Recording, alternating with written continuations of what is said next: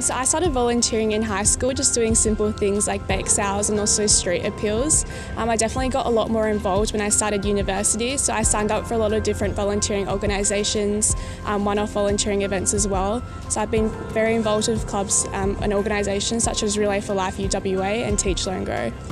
So Teach Learn Grow is an organisation that aims at bridging the education gap around Australia, and basically the programs aim at building maths outcomes in students in these rural and remote areas, because they're often 3 to 5 years behind metropolitan students, as well as inspiring them to continue their educations into high school and possibly like tertiary studies as well.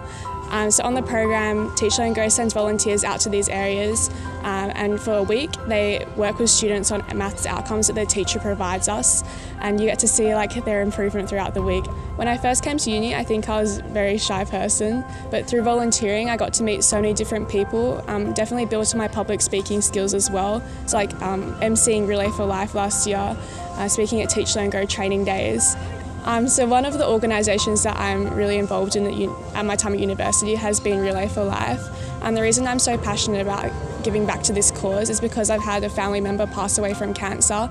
So I've always been very motivated and inspired in my work in Relay to try my best to create as big of an impact as I can through the Relay for Life event and through my work with the Cancer Council.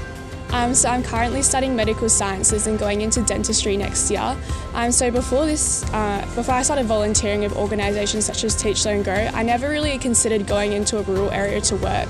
But definitely through Teach Learn Grow and going to these rural communities and seeing not only disparities in the education gap, but disparities in things such as health has really inspired me and motivated me to want to pursue a career where I do work in a rural area.